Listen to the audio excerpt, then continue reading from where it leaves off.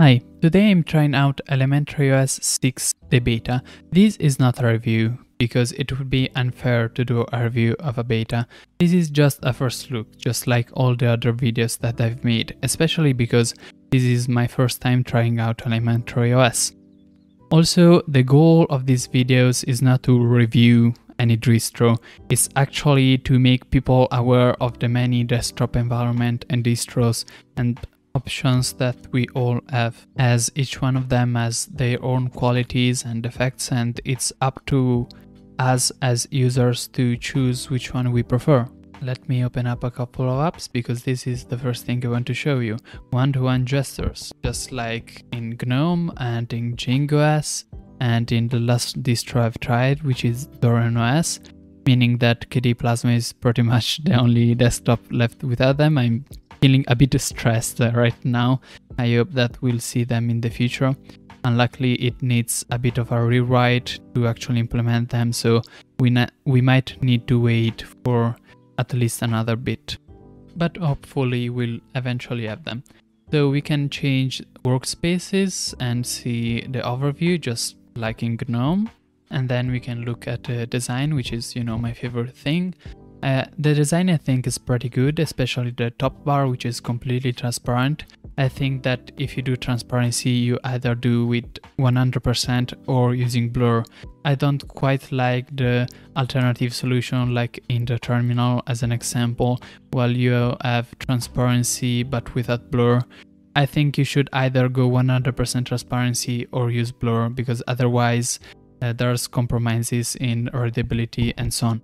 Then the system tray icons, I think they're beautiful. Like, I don't usually look at the system tray icons, but in here, absolutely outstanding. I love them, with the little dot for the notification. And one more thing that I've noticed is that the screen corners are actually rounded. Just not much, 3 or 4 pixels, but it's noticeable when you're using it. And I think that this is a design trend that I quite like. If you see the latest Android phones or iPhone as well, they all have rounded corners, and to actually add them with the software to the background, I think they look really good.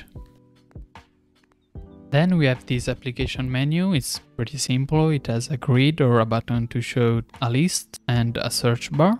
It's very minimalistic, but I like it. And one thing that I was shocked to find about is that the meta key is actually mapped to the shortcut window.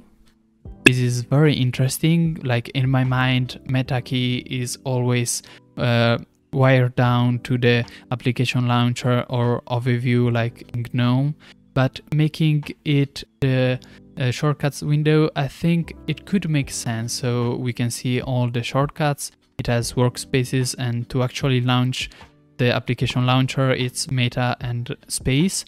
This could be a good idea from an accessibility point of view, because new user could just, by pressing the meta button, which is the first thing I do in any desktop environment, find out about all of the shortcuts. I think it's a good idea.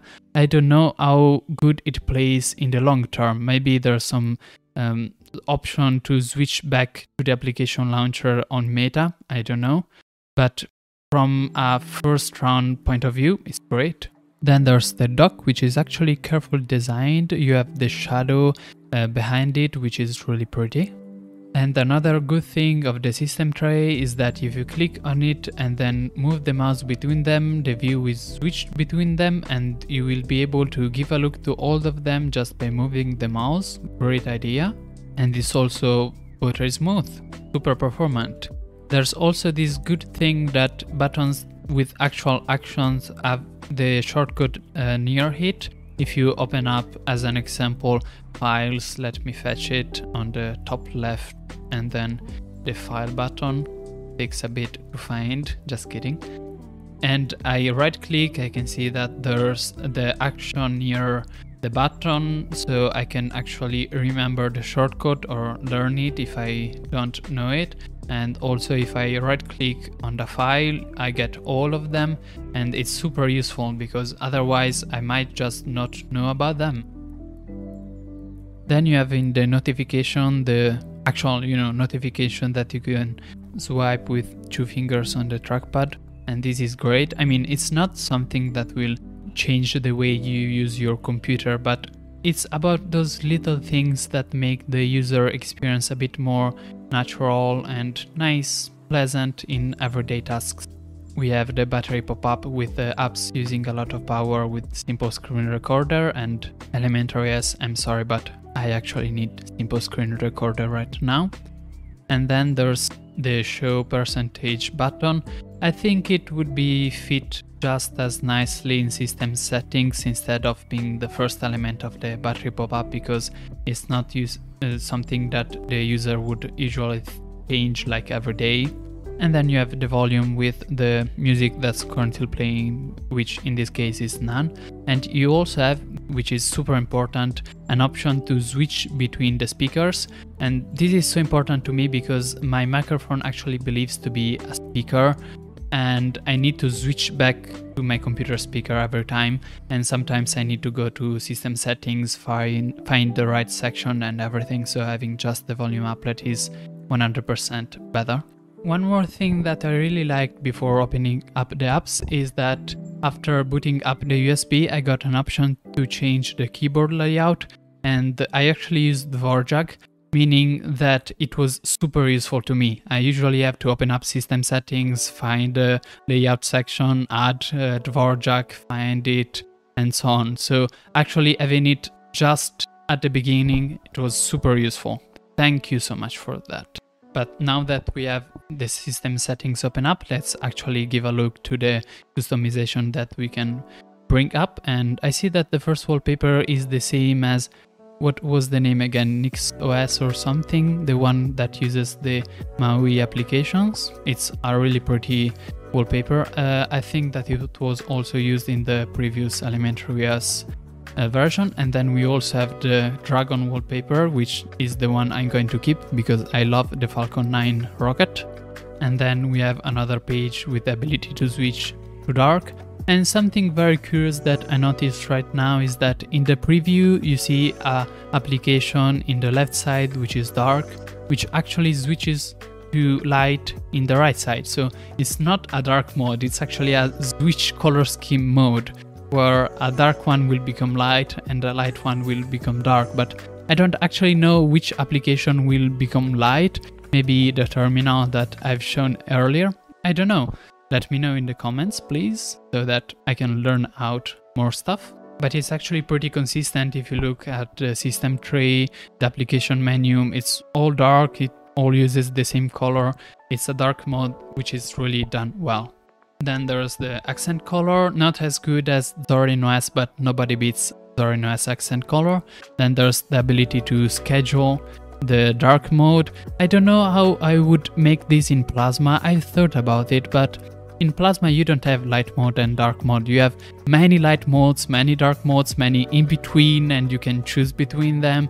I don't know how the UI would look like. So if you have an idea, please tell me, because I'm actually trying to find out how I would do this.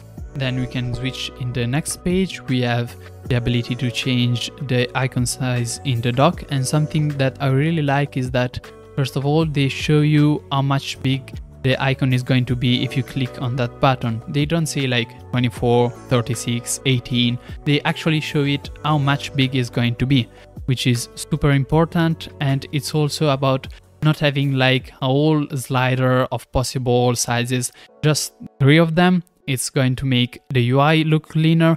It's going to make testing easier. Instead of having like lots of options, 3 good ones that the user can switch between. Then there's the rule to hide the panel, and in this case, I'm sorry, it's called dock here, and in this case is when a window is over it. I think this is the best setting. It's a pity we don't have it in Plasma, maybe somewhere in the future soon. We have pressure reveal, which hides the dock and make it appear if you actually continue dragging down with the mouse after it reached the bottom of the window. Makes sense. And then an option to actually make the panel opaque, which makes sense because maybe some people don't like the possibility of less contrast with text. Then there's the next section, which is actually off by default. I can turn on window corners. So maybe, I don't know, one corner could be the application launcher, and if I move my mouse to the top left, here it is. Or I don't know, the right one could be the overview as an example. Let's actually try to set it as well. And let's take this occasion to see how overview is. We can move the window in another desktop. It's interesting to see that desktops use the icon of the window as their icon. It makes sense, so you can see which applications are inside of it. And as an example, if we open up another application, like say the calendar, and then get back to the overview, it's now an icon with a folder of the window icons, and I can drag them around, then they update. And the best thing is that when you actually drag them around, there's this bounce animation which looks amazing. I love the bounce animation. And then we have this option to actually switch to a new workspace when you maximize a window. Sounds a bit like Mac OS. And if I try it, well, I actually forgot to open up a different window, otherwise obviously it won't take effect. But if I open up music as an example and then maximize this window, you can see that it switches to a new one and then back to the old one when I demaximize it. And let me just say that I started this video with this disclaimer: if there are bugs, then don't worry, it's just a beta, but there's none. Where are the bugs? I want bugs now. Then I just give a look to the other sub-pages of system settings, and my opinion is that mostly they are pretty. And whoops, I actually closed system settings, sorry about that. And I think they're mostly pretty, like some are better, like the customization one is, I think, the prettiest, but it's pretty good. It's not like the design is going to be perfect on all sub-pages of system settings. That's not the end goal for the user. And then by accident, I discovered that I can right-click on the help bar and I get lots of interesting options. But the coolest thing is that there's a take screenshot button, which is super cool. I mean, it makes total sense. Like, now that I've seen it, I know that it makes total sense, but I would never thought of it. Super useful way to take quickly screenshots. And one final thing about the overview is that the background is very good. Like, I think I prefer it over the GNOME one. It has this shadow and gray with a bit of noise background. Super nice. And the good design doesn't stop there. The applications are also very good, but for this video I think I will not go through every single application. That'd be a bit unfair to the beta status. I'll actually end my video by testing a bit out the task app, just because I love task apps. And I'll say that I really liked ElementaryOS. I think it's really promising, especially in those little things that actually make or kill the user experience. In ElementaryOS, they make it totally. And I can't wait to see the final release to actually test it out, like an in-depth actual review, because I really loved the beta. It's totally my favorite distro so far that I've tested. Of course, in my heart, Plasma is still the favorite, but I love ElementaryOS as well.